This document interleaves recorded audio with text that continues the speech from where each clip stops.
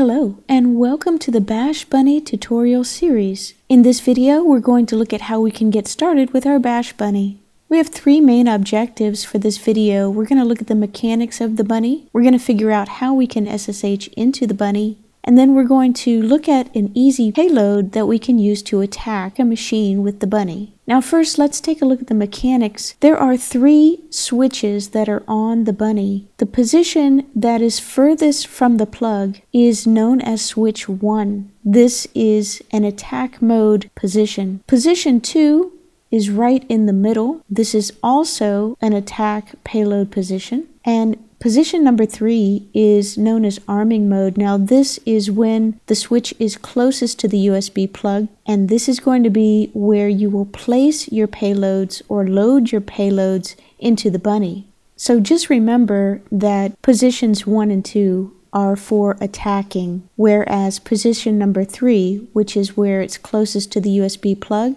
is where the bunny will be in storage mode to allow you to load your payloads into the bunny. Now there are various LED statuses. Green is booting up. The red blinking is what you'll see when you perform the firmware upgrade. Blue is arming mode. Now one thing that is very important is when you move from your storage or arming mode to a position of attack mode, to make sure that you right click and safely remove the bunny. Now let's talk about SSHing into the bunny. There are basically two ways to do this, either through your port com or through the Ethernet network adapter. Now, using the port com method, you can have the bunny in the storage or arming mode, bring up your device manager, and look for the specific port number that your bunny might be communicating on. In my instance, it's communicating on COM4. So what I can do is just set up my PuTTY to make a serial connection to COM4, use a speed of 115/200, and go ahead and connect via PuTTY. The default credentials, of course, you log in as root, and the default password is hack5bunny. Please be sure to change that.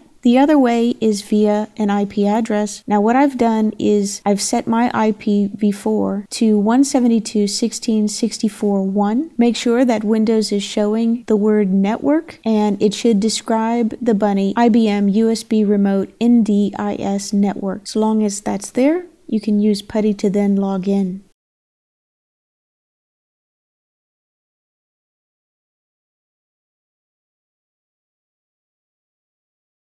Now let's use the bunny to make some attacks. So the first thing you want to do is make sure that you are in storage or arming mode. Go ahead and copy the code that's shown on the screen, place it into a file called payload.txt. Then I want you to take that payload.txt and replace the existing payload.txt that might be in the switch 1 folder. At this point, safely remove your Bash Bunny from Windows. Now, change the mode from arming to attack mode by placing the position in switch 1, which is the one furthest away from the USB plug. After you insert it into Windows, you let it run for a couple of minutes. Once you see the green light, then you'll know that it's done, and you should see an nmap.txt file that has been created. You can either cat that file via PuTTY, or you can look at it, putting your bunny back into storage mode and viewing the results there.